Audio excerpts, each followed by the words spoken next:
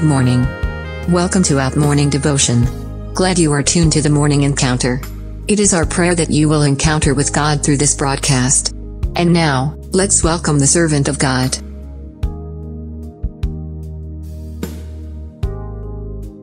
What a beautiful Sunday. Good morning and praise the Lord. I know you are prepared to go to church in your different fellowships. And I want to challenge you. I want to charge you as you go to church this morning. And I want to tell you that God loves you very, very much. My name is Reverend Ibrahim Owino Uchieng. I'm a pastor at CITAM Eldoret. That's where we worship every other Sunday. We have two services every Sunday from 9 to 10:30 to 11, and then from 11:30 to 1.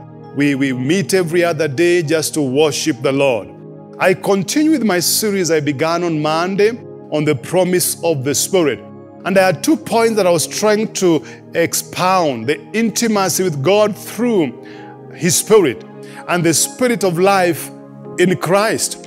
And yesterday I was talking about holiness. And today I want to talk about the Father is the vine dresser. It is His role to keep us abiding in the vine. The more we are aware of our weaknesses, the greater potential there is for His strength to be manifested in our lives. I believe you have heard what I've said, and I'll repeat it again. The more we are aware of our weaknesses, the greater potential there is for His strength to be manifested in our lives. Prayer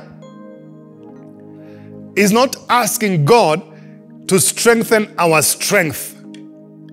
It is feeling at home in our weaknesses, knowing the power of Christ rests on us. Somebody say amen. Weakness is the key to strength. If you read 2 Corinthians chapter 12 and verses 9, and weakness need to open us to God's grace. Hallelujah.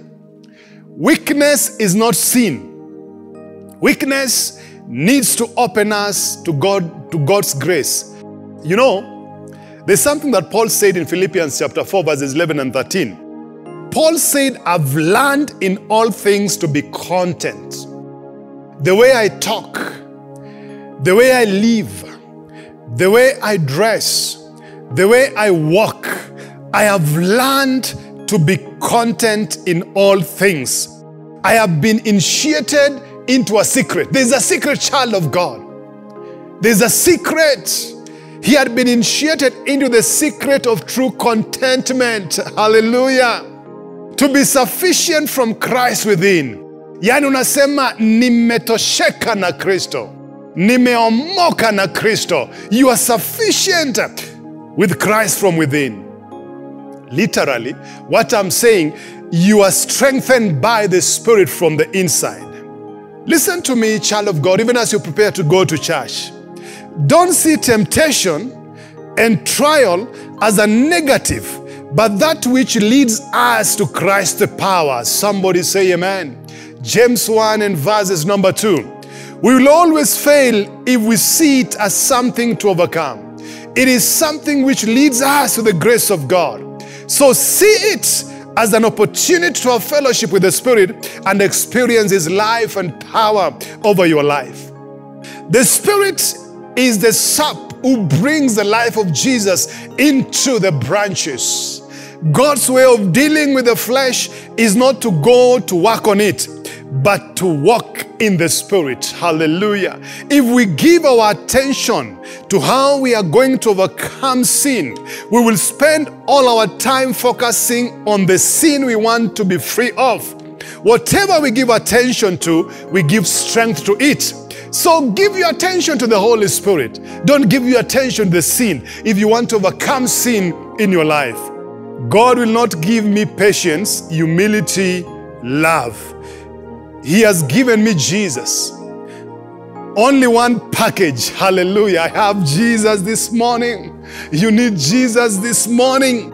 And when you get Jesus, you will learn humility. You will know what patience is all about. You'll know what love is all about. When we received Christ, we received love.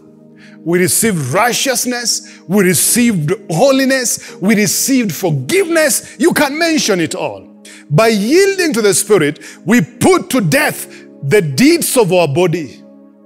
Don't say no to temptation. Say yes to the Spirit. Hallelujah.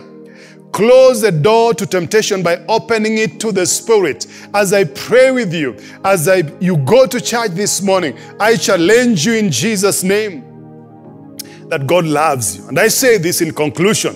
Having fellowship with the Holy Spirit means to focus on what He focuses on. And the Holy Spirit focuses on God's love and Jesus. Respond to His love this morning, not to the law. See your weakness as an opportunity for grace, and God is going to bless you. Allow me to pray for you, even as you go to church in Jesus' name. Our Father and our God, I thank you this morning. You are reminding us that you are the vine dresser, and the Holy Spirit is the sap that sapped the branch. Lord, I pray in Jesus' name that we will not fear temptation, but will open the door of grace in our life. Pray for this brother, I pray for this sister, I pray for this family. Even as they wake up to go to church, pray that you'll bless them. Be glorified and be exalted. In Jesus' name I prayed. And the people of God say amen.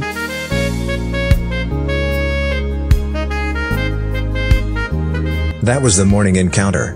We are glad that you tuned in. Follow us on YouTube at CITAM Eldoret TV. Our Facebook page is CITAM Eldoret. Our Twitter and Instagram handles at CITAM Eldoret. And our website is eldoret.citam.org.